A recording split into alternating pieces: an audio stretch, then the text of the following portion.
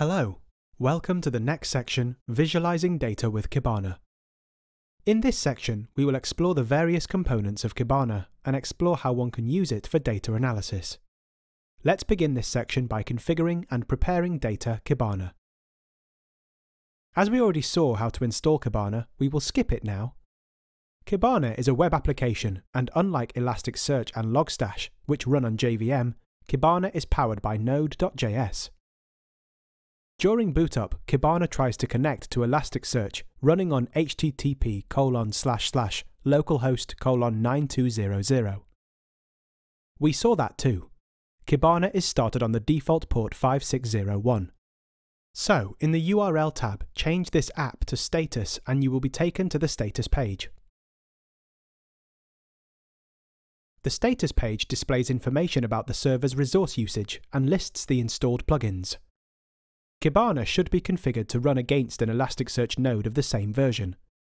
Running different patch version releases of Kibana and Elasticsearch is generally supported, but not highly encouraged. Running different major version releases of Kibana and Elasticsearch is not supported, nor is running minor versions of Kibana that are newer than the version of Elasticsearch. What if we want to change some of these settings?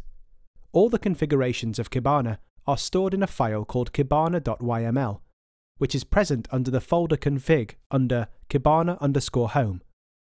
When this file is opened in your favorite text editor, it contains many properties that are commented by default. What this means is that unless those are overridden, the value specified in the property is considered the default value.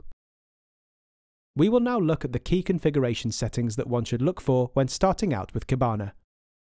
First is the server.port. This setting specifies the port Kibana would be serving requests. It defaults to 5601. Next comes server.host.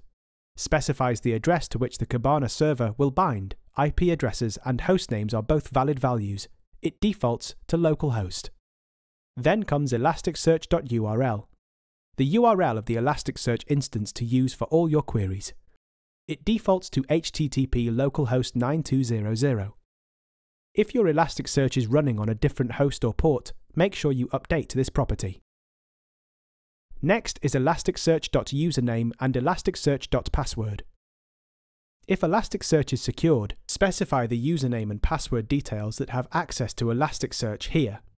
In the next section, XPack, we will be exploring how to secure Elasticsearch. Server.name is a human-readable display name that identifies this Kibana instance. It defaults to host name. Then comes kibana.index. Kibana uses an index in Elasticsearch to store saved searches, visualizations, and dashboards. Kibana creates a new index if the index doesn't already exist. Defaults to .kibana. Note that the YML file is space-sensitive or indentation-aware. Make sure all the uncommented properties have the same indentation, or else an error will be thrown upon Kibana startup and it will fail to start. As Kibana is all about gaining insight from data, let's load some sample data that we will use as we move ahead. One of the most common use cases is log analysis. For this, we will load Apache server logs into Elasticsearch using Logstash, and then using it in Kibana for analysis and building visualizations. Make sure you have Logstash version 5.6 and above installed. Here, logs.gz file is placed. Also make sure that you unzip this file into your working directory. Here, create a config file named apache.conf. Here, add this code.